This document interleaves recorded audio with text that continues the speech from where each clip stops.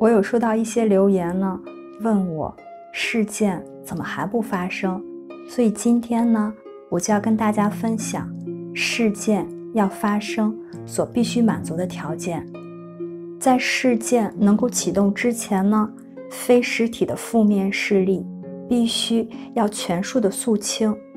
不然呢，这些非实体的负面势力就会煽动200万名受到阴谋集团严重创伤编程的地表民众进行破坏活动。这个编程计划呢，就叫做 MK-Ultra 和大君主。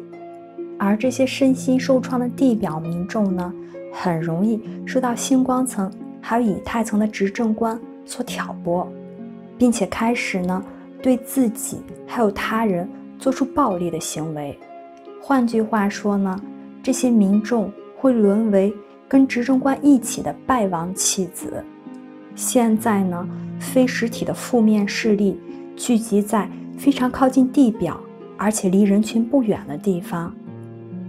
他们呢，也在试图阻挡圣光进入地球。他们呢，也一直在制造更多的伤值还有混乱，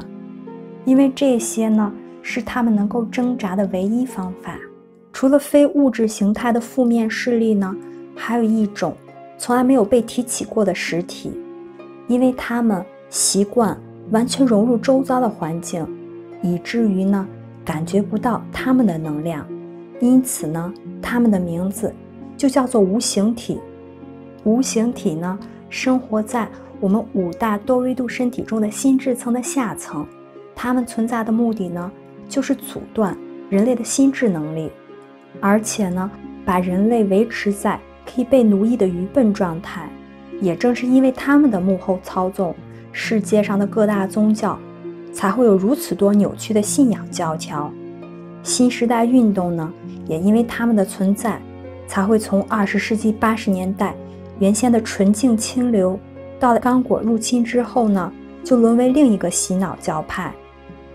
无形体所传播的另一个洗脑骗术呢，就是一切都是美好的。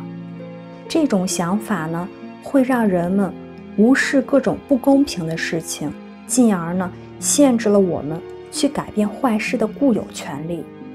执政官们呢，还在使用以太和星光的高频主动式极光研究计划所发出的纯量电磁场科技来维持着主要异常。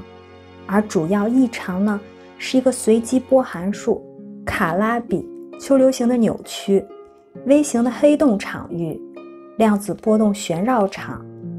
主要异常呢，也是一个会不断的去尝试压抑圣光的反生命半意识场。